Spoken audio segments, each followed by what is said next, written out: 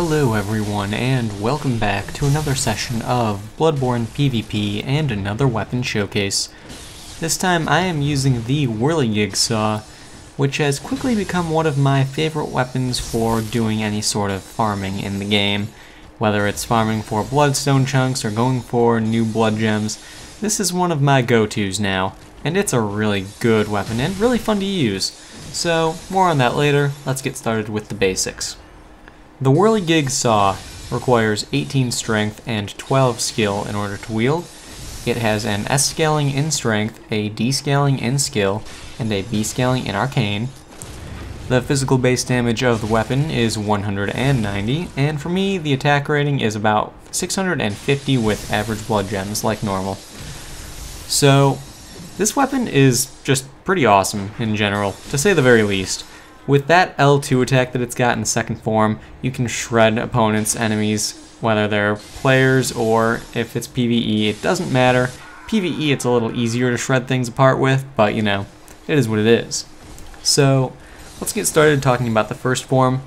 The first form, R1 attacks, are medium speed horizontal sweeps, followed by a stab, and that stab actually has a decent amount of range. It can catch people off guard too when you go through a few slashing like sweep attacks and then follow it up with that stab. It just doesn't seem like it'll fit with the rest of the moveset based on how it appears. So we've got that. Also, its running R1 attack is also a thrust, and that comes out quickly, and like the fourth R1 has a good amount of range. You also slide in a little bit when you're doing it, so that's even better.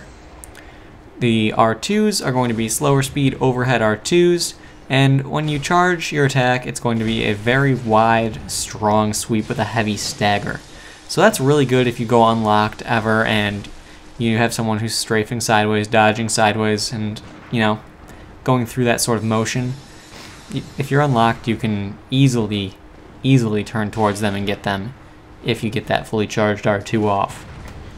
The transform attack from this form to the second form is a slash that moves from left to right, and it starts directly behind you, and that's where the hitbox starts, and it moves forward just right of center. So you've got a pretty wide angled, or not a wide angled, but you know, a wide slash. It is angled, for the record, it is angled, but that's not necessarily a good thing because it gets to the highest point of the swing up front, and like I said, just right of center. And that can actually cause it to not hit because it's got a little bit of a blind spot on that side. So it is what it is. Other than that, every attack in this form, in the first form, has a really good stagger and is going to deal a fair bit of damage. But the second form is where this weapon really just shines. So, the secondary form, its R1 attacks are horizontal slashing, 2 horizontal slashes, followed by a thrusting attack, and then an overhead slash. That's where it just comes down overhead chop style. The first two, they're a bit short range, and they're all a tad bit slow. They're not going to be, you know, the fastest attacks ever, considering this weapon is more like a great hammer than anything else in this form. But even still, it's a very nice weapon to have, and it can do some pretty good stuff. So, other things about this form, the transform attack going out of this form into the first form is very short range, but it has an amazingly heavy stagger, and it actually hits 2 times. So the first hit won't deal that much damage, so the majority of the damage will come from the second hit. So that's a good thing in a way, because even if you miss with the first or miss with the second, you're still going to get a good heavy stagger on your opponent. Always a good thing. The uncharged R2, it's going to be a wide slash from left to right with a slow recovery.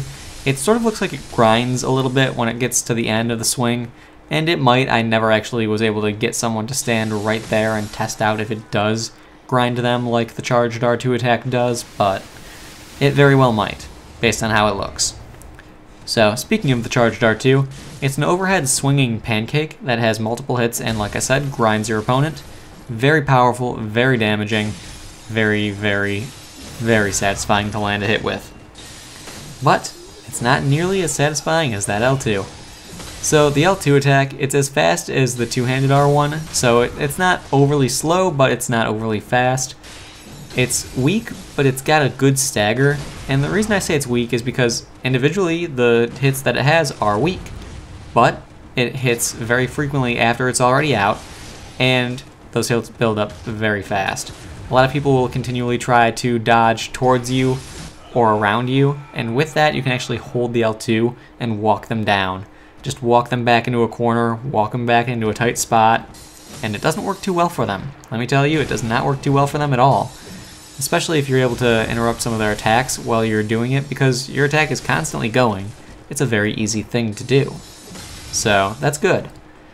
Now, that attack, like I've been saying, is one of the main reasons why I actually like this thing in PvE.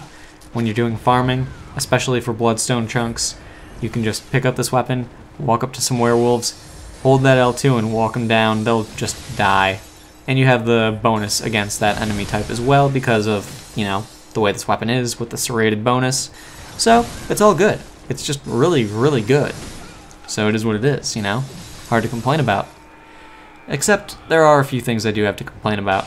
So, as far as the cons of this weapon, I would say that speed is definitely a concern, but the damage does make up for it in a way.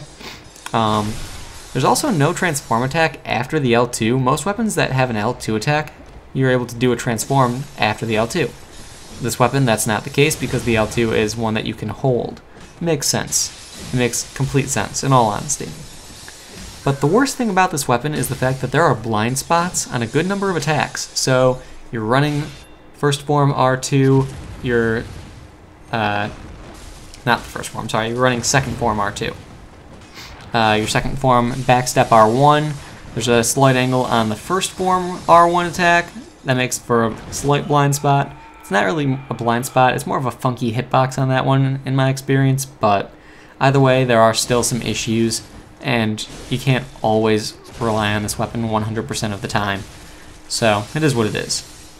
Now, as far as any basic, you know, combos or strats with this weapon, any attack followed by a second form L2 will be awesome because, as I've said, you can just walk towards them, walk them down, back them into a corner, be aggressive with it, keeps the pressure on, works really well. One of my favorite ones that I do actually is a one-handed transform attack followed by a two-handed jump attack, and then with the stamina I have left, I'll hold the L2 and just walk them down. The reason I like that combo is because after you do a few one-handed mode attacks, they get used to your short range, and going with that transform attack into the jump attack, you have a massive range increase, and that can throw people off, and you'll also close the gap if you do manage to hit them with your jump attack. If you do close the gap, you'll be in a good position to do that L2. Always a good thing.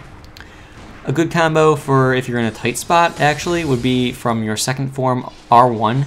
You do that, followed by a transform attack, then go to a backstep R1. Really, really awesome attack. Good short range combo, comes out decently fast. Very easy to hit with if you're unlocked, for the record. But otherwise, those are really all the tips I've got for this weapon, so I hope you guys enjoyed this video, found it helpful in one way or another.